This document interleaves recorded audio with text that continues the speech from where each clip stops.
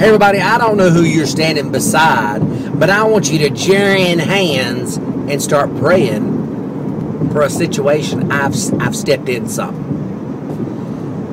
Our garbage disposal has started ailing, and I decided to change that on out today. Now when I got to the Home Depot, as my daddy calls it, he also says eyebrows and his skin itches.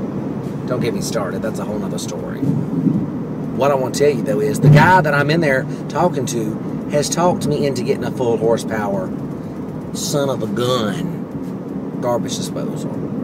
Apparently, you can throw a whole chicken in and it'll grind it up.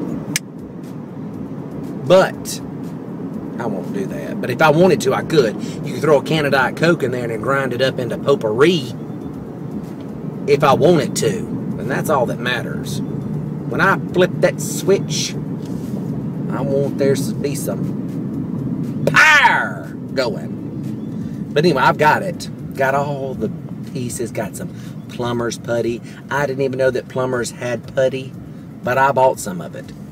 Got all the things I need. Got my tools ready. So this is going to go one of two ways. I'm either going to be a hero or a zero. I'm going to either install it and I'm going to be Tim Allen Home Improvement Specialist. Or I'm going to have water running into my living room and I'm going to be in a bind. But I'll give y'all an update. But I know it's going to be good. I have to do a demonstration. I'm going to get a whole collection of things, just grind it up, just do a demo.